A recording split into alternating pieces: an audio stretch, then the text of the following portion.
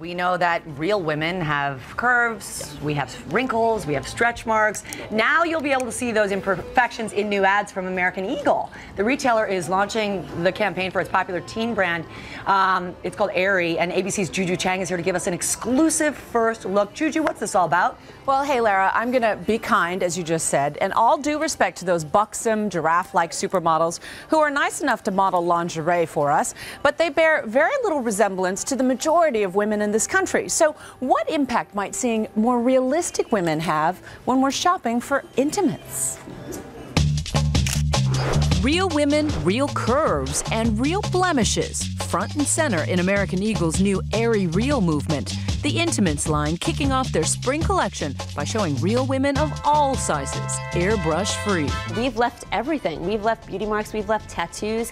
What you see is really what you get with our campaign. But will real women help sell bras? What's the importance of being real? Why is that a selling point?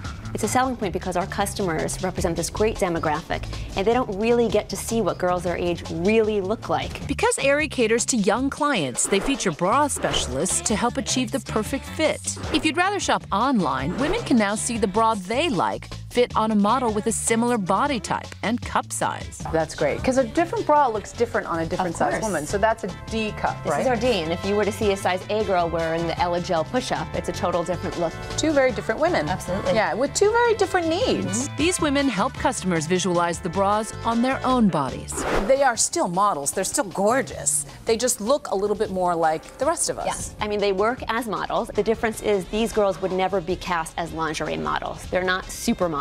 A new notion in lingerie marketing where busty, super skinny supermodels always reign supreme. The difference between the Aerie Real campaign and, for instance, a Victoria's Secret campaign is that Victoria's Secret completely airbrush out every single blemish or stretch mark. For the longest times, it seemed that models were getting skinnier and skinnier and more cookie cutter. But you're breaking that cookie cutter. We're hoping to break the mold, and we hope that by embracing this, that real girls everywhere will start to embrace their own beauty. Appealing to real women, a growing trend in advertising, from Dove's Real Beauty campaign to Pantene's Shine Strong commercials, shining a light on sexism in the workplace. Hopefully this is a new age in advertising for female empowerment.